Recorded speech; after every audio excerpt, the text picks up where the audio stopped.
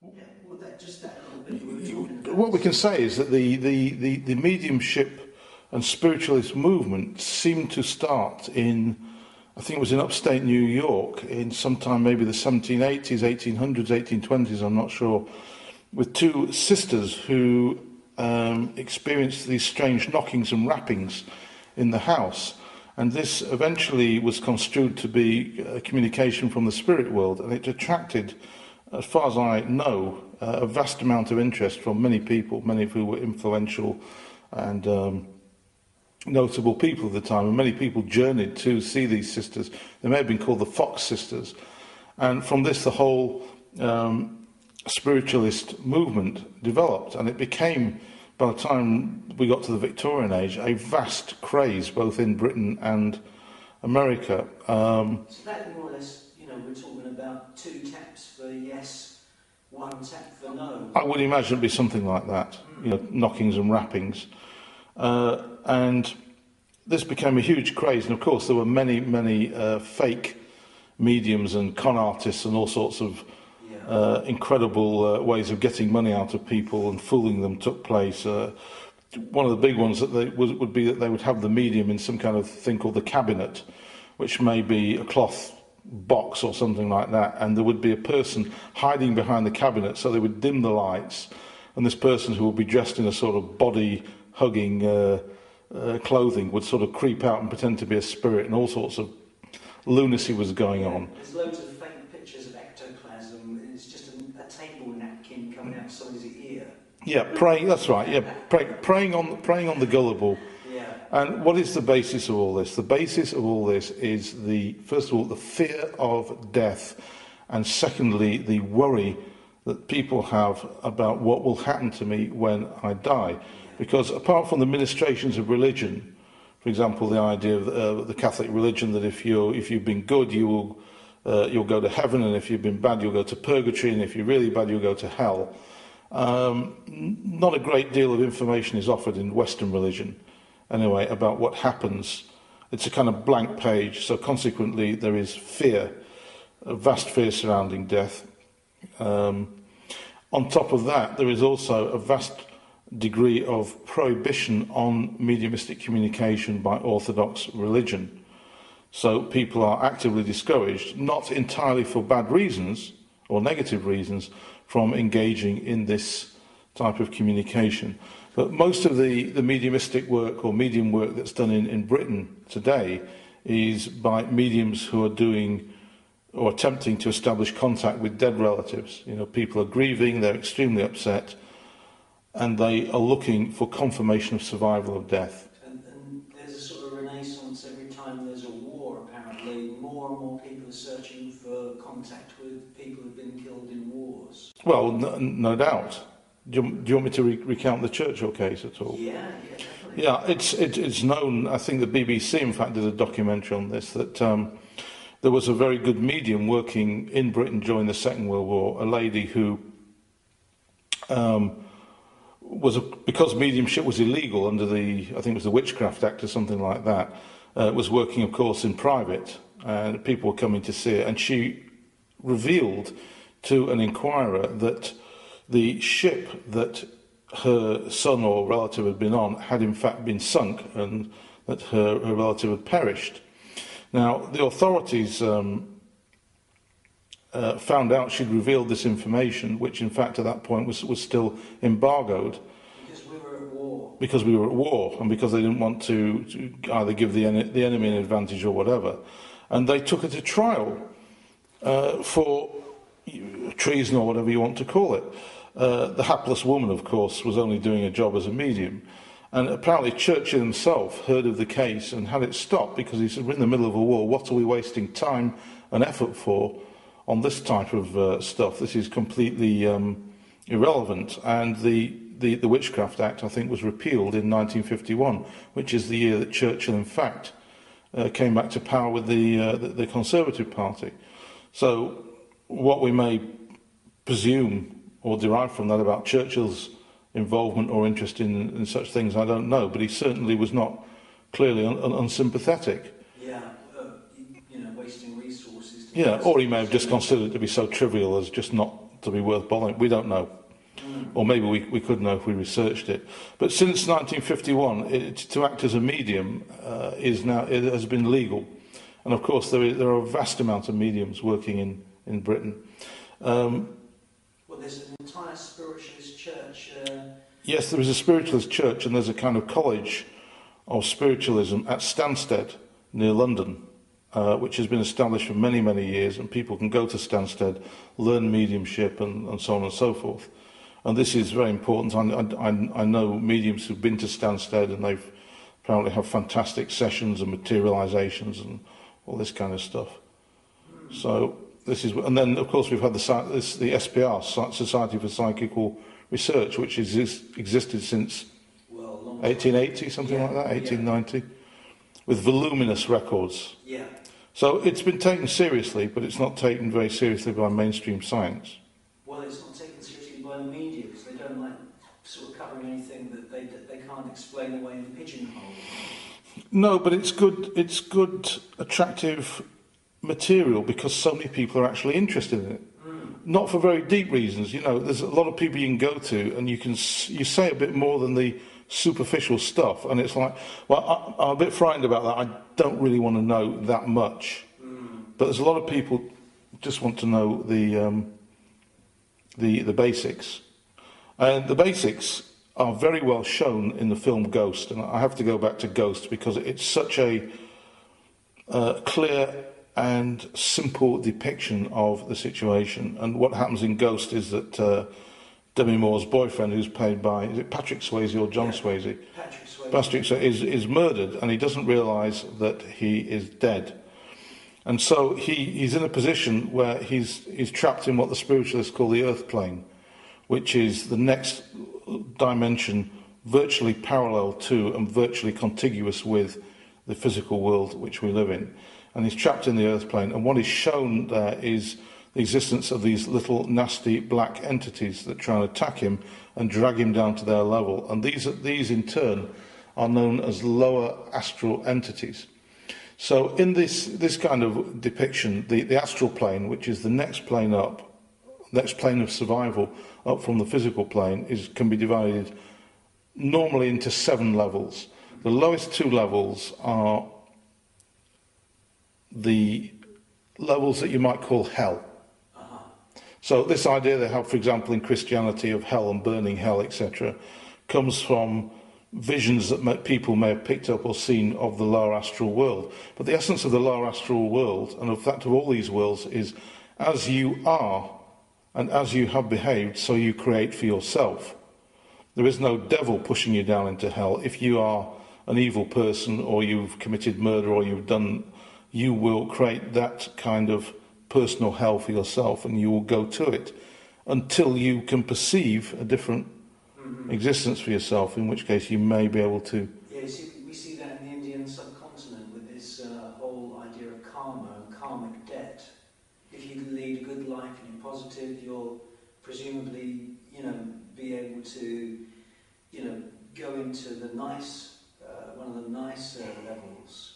I think the idea of karma is more tied up with what happens to you when you reincarnate, what you reincarnate as, and the experience that you will go through. That's what I think, rather than where you are in the interim period. But most people are not going to go to the lowest levels of the astral, and of course these would be the levels where demons, devils, and all these other nasty... Yeah, which we see in that movie, in Ghost. Yeah. But also larger demons than that, much nastier entities than that will be found on the lower astral. They're just like the little foot soldiers. But the real nasty people that, for example, people may try and summon up in black magic rituals and so forth will, in my opinion, most likely to be found on the lower levels of the astral plane. Of course, above the astral plane you have many, many, many other layers which can be found in many written depictions.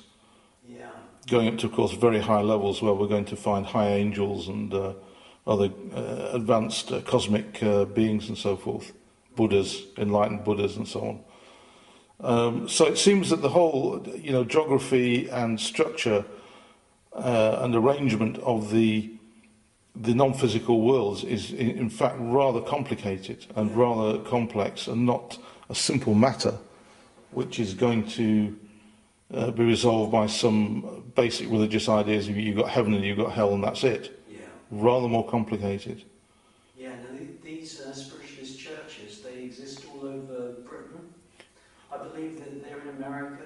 It's more or less an international thing, isn't it? Canada, I think, has got spiritualist churches. Possibly, but I certainly know there are many spiritualist churches in Britain. And the essence of the service in the spiritualist church is it looks rather like a conventional sort of Baptist Christian service, except instead of a minister, you have a medium. And so they go through the service and they sing hymns and so forth. And the idea of the singing, apart from anything else, is to create an atmosphere which the Spirit can work through, to excite and energise the atmosphere of the building and the church. And then what the medium is doing is he's reading or getting information from Spirit and passing it to members of the congregation to help them or whatever is deemed to be required. And that is the basis of what's going on in spiritualist churches. Mm-hmm. So there may be in America as well, and Canada and Australia. I mean, I would suspect that there are. Yeah. Now, I've got many friends who've, they visited mediums for a reading or whatever, or to ask them questions. And a lot of people record, and they have an ordinary audio cassette tape. And you've had the advantage of a lot of people is that you do have a good working knowledge of modern digital recording gear. And you did have one opportunity to actually make a very, very good broadcast quality audio recording of one of these instances where you were actually seeing a medium. Well, back in the 70s, I worked for 5 years with an extremely good trance medium and this was virtually every Sunday for 5 years in a private circle. This was not money paid. This was no commercial gain, no commercial advantage, purely for the interest of the inquirers. And this man, we would sit in the lounge of his house and his wife would be there and maybe several other people and so on.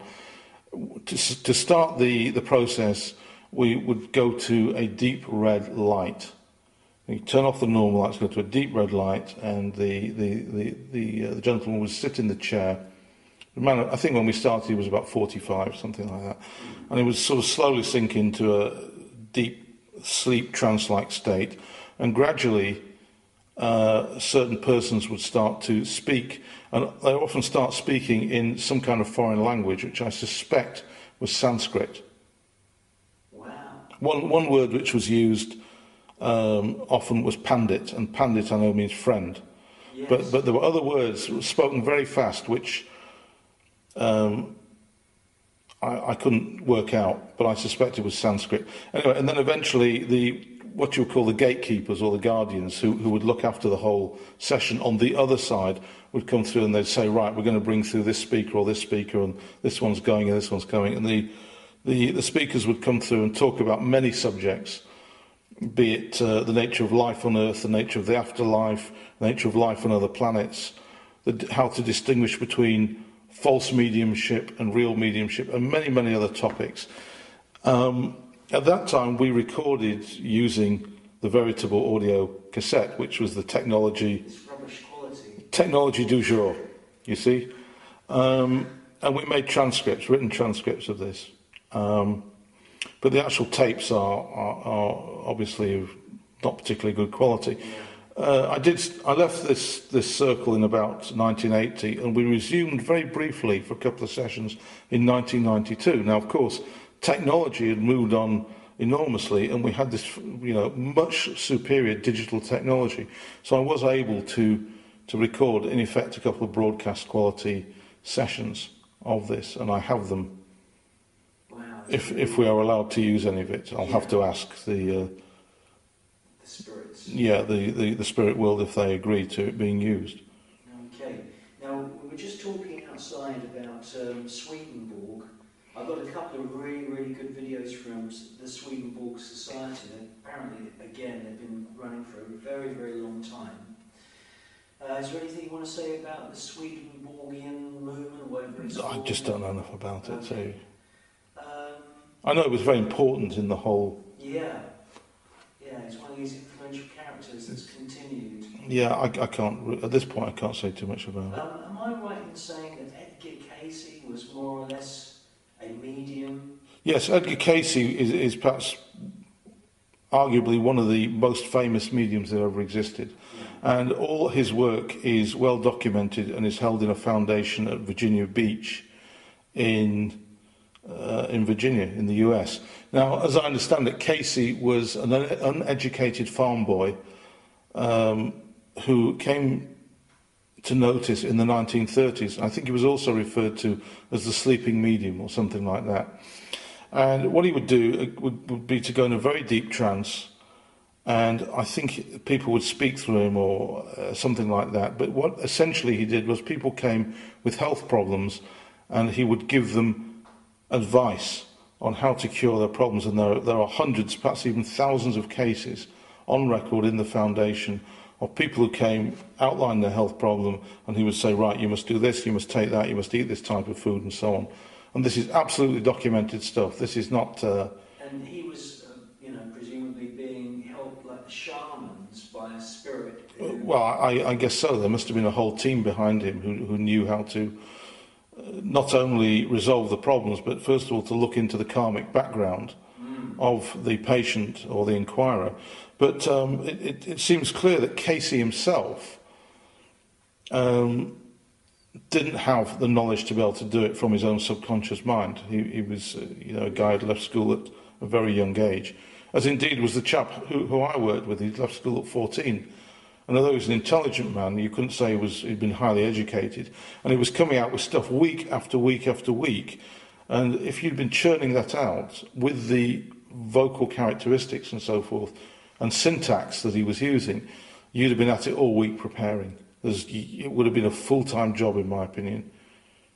That's interesting, isn't it? To produce an hour or an hour and a half of material, and to just virtually flawlessly deliver it, and maybe act out 5 or 6 characters over that period of time, and give out a massive, complex material.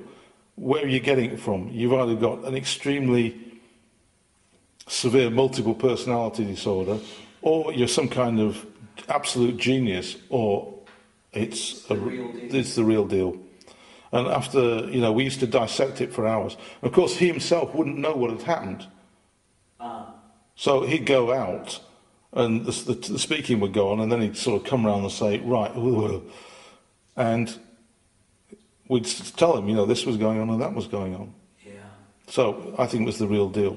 Now, in your experience with, really what can only be described as the highest level audio technology, in the world, and you've had many years involved in that kind of world, have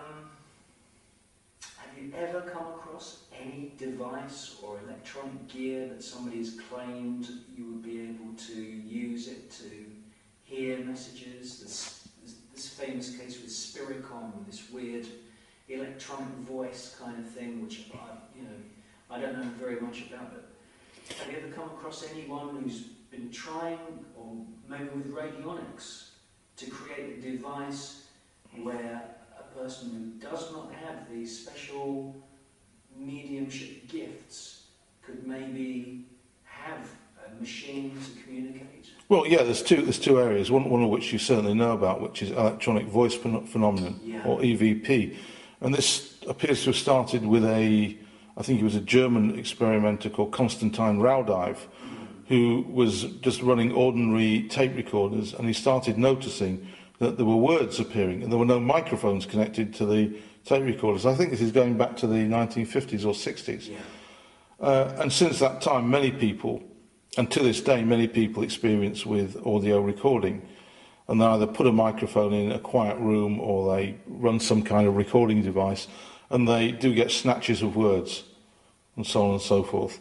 What happened in radionics was that 2 of the pioneers, which is Ruth Drown and George de la Warr, both developed radionic cameras which apparently could see into the physical etheric world and take distant photographs of the patient who might have been many, many miles away.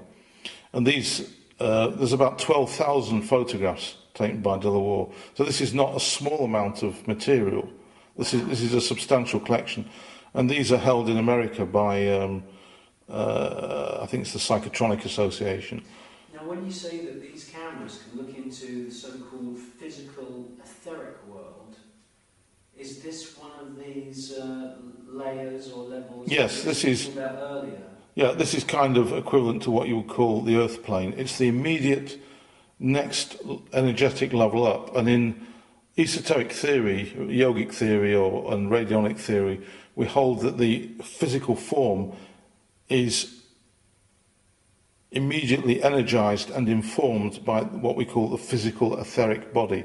So this is the immediate layer which is, as it were, holding, in our opinion, holding your physical body together. And illness, in its most immediate form, is the result of a disturbance to the physical etheric body. It's actually much more complicated than that, but that's where we start. So it seems that what he was photographing, for example, if you had a tumour or whatever he may have photographed, it was a photograph of the energetic equivalent of the physical tumour. And these, I heard a lecture by the man who currently has the camera, Dr. Peter Moscow, and he had taken some of the plates to a university in the States. They'd analysed the plates and they'd found out that although they were two-dimensional pictures, they'd run some process on them that showed they were three-dimensionally encoded. So these are three-dimensional pictures of tumours, and they kind of look like X-rays, black and white X-rays.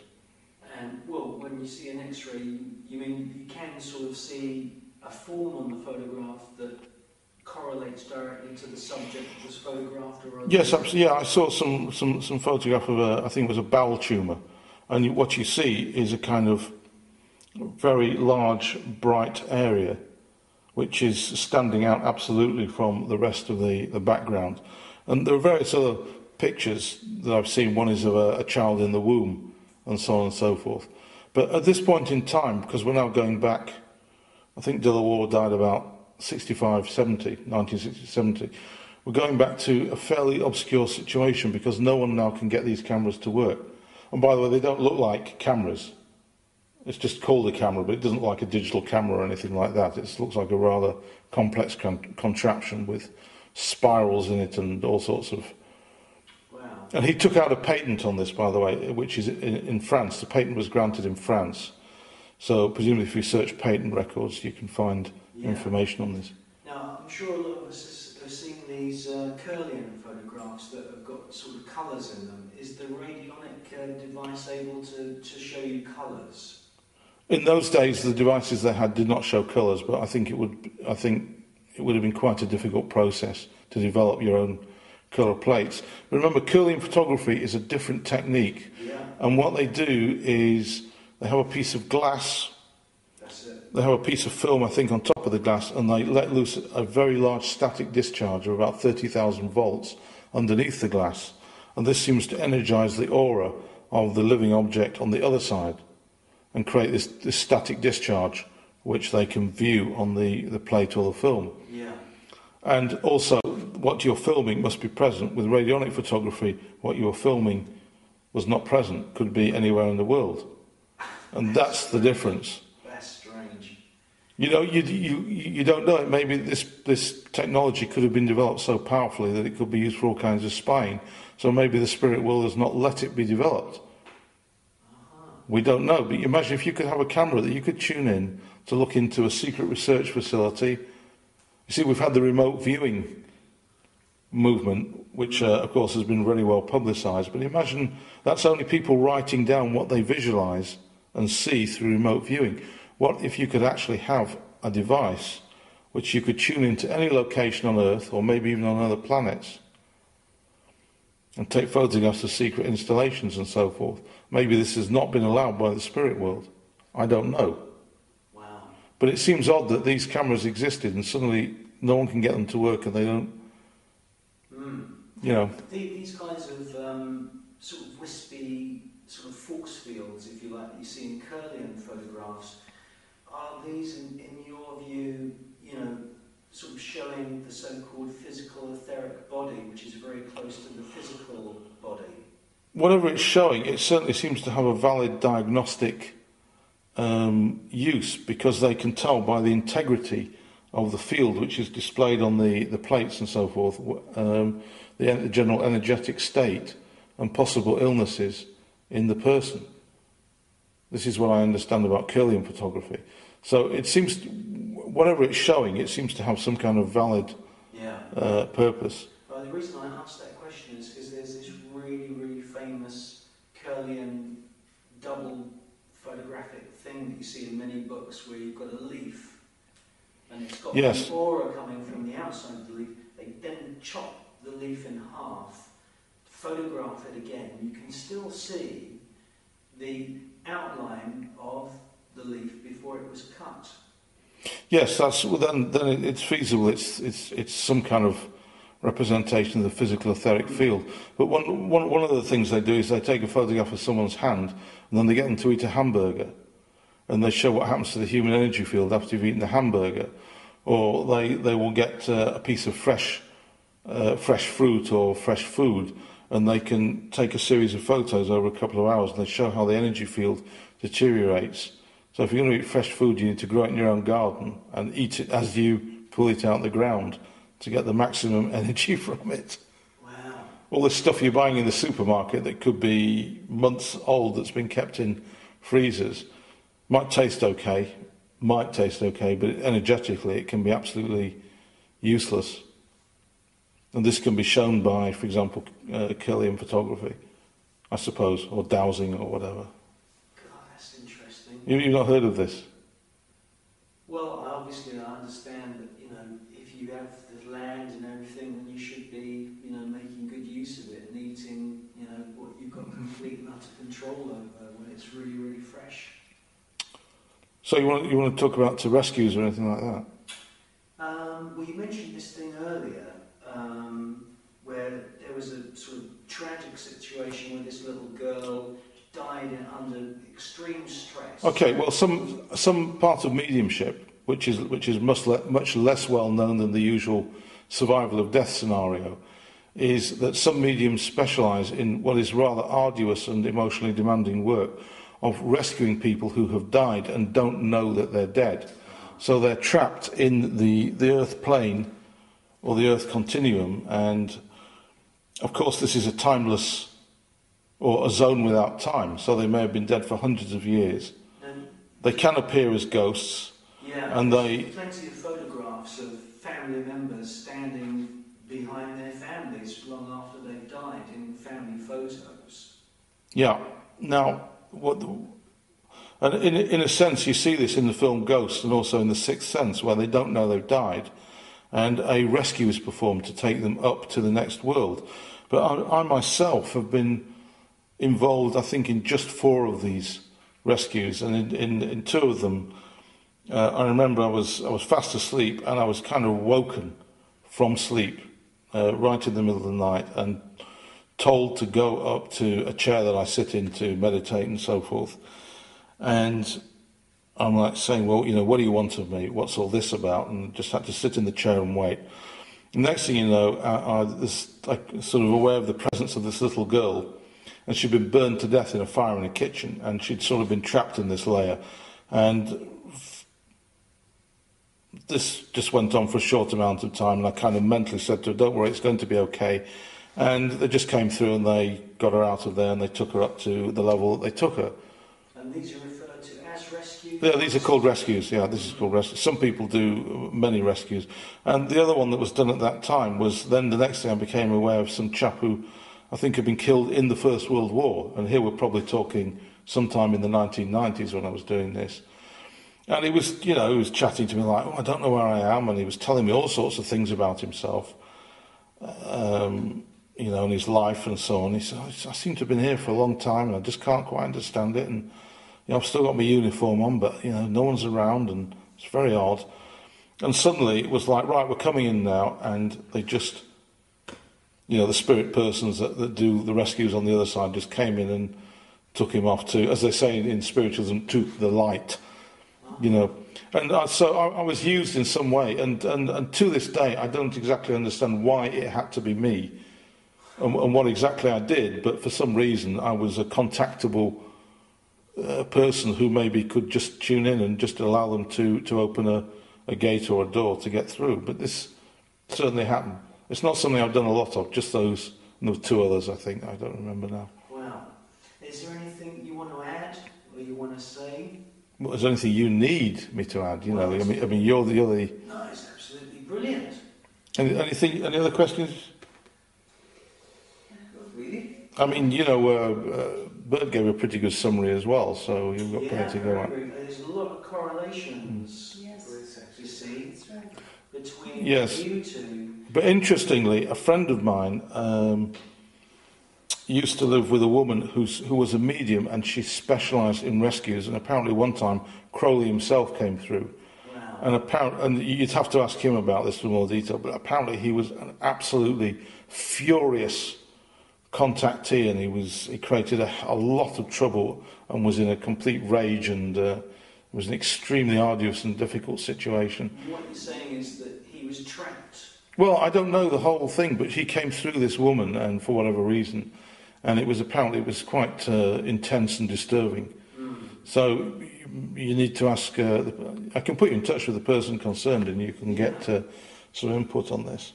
It seems to me that, you know, you do get spirits that you could almost grade in terms of their activity and their strength. And I don't know whether I mentioned it in one of my talks earlier this week, but I've never ever seen, I've done a lot of reading, I've never ever heard of or, you know, ever seen any evidence where you've got a full body apparition, say, that people report, where that apparition has any kind of ability to move an object like we associate with poltergeists. And what I see is that if you've got a spirit that's actually able to move an object, it's putting all its effort into that and it can't be seen. Whereas then you get the other side, and you get spirits that put all their effort into making themselves visible, and yet they're very, very weak. And there's a classic case with the Skull group. And the spirit came through, and they called in, and the spirit just said to them straight away, "It's been very hard work to get here." He said it's been like walking through custard. And have you ever had any visual things, lights or anything like that? Not really, but I don't consider myself particularly mediumistic compared to some that I've met. But occasionally I will get a very strong mental image of, for example, a person or persons who may come into the room. But usually I don't get these. You need to speak to real clairvoyants and clairaudience who can... You know, occasionally I've had words said to me when there was no one in the room. You know, like you're just sitting in the room doing something and you'll hear Nick in your ear and you go... Well, that's very similar to what we hear with these EVP tapes, because normally what happens, you know, you record an entire tape and you have to sit there and listen to what should be a silent tape, and what happens is that all of a sudden you hear a very short thing and you listen to it over and over again and you realise that that is some voice that's a very long way away, and it's usually saying somebody's name.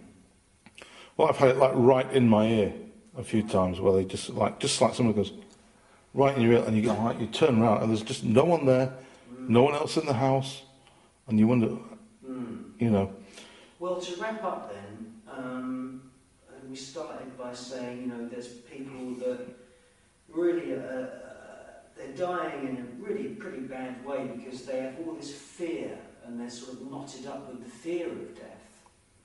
Would you say that that fear is not necessary whatsoever, because, you know, there is this important spiritual element to us that does survive, it does go on, and really the, you know, the mums and dads tabloid kind of image of death, where it's just you just die and that's it.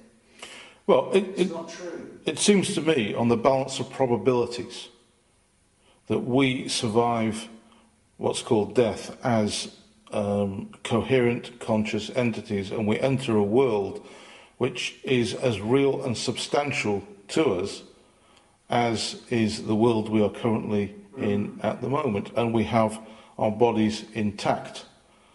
And this appears to be the actual situation. However, because many people do not believe in these things, they go over and they can be either trapped or in a state of confusion. So my understanding is that there is a large effort in the spirit world of people who specialise in rescuing and, as it were, getting people who die and bringing them upwards into the next world properly and getting them settled and put into, as it were, comfortable or appropriate, because not all who go over are good. Yeah.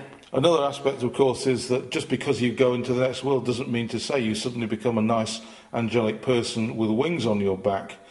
If you're a nasty piece of work in this world, doesn't mean to say your ego or your arrogance or whatever it is immediately just going to vanish, and you're suddenly going to become a nice lovey-dovey person.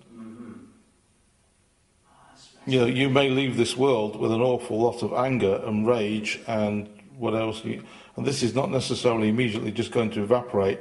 You'll grow a pair of wings on your back, get a harp, and off you go. It doesn't happen. You know, there's a lot of quite angry people in the spirit world. There's also many, it is said, there are many people in the spirit world who, because of wars and circumstances on this planet, are plucked out of this life before they have done what they need to do here and before their time. And this is also regarded as a kind of major problem, because wars have killed tens and tens of millions of people, particularly in the last century, and many of these people perhaps did not fulfill what they came here to do. And this creates a disturbance perhaps in the fulfillment of destiny and karmic objectives. So this potentially could create difficulties in the spirit world, because it's all become uneven and unbalanced by these kind of distortions.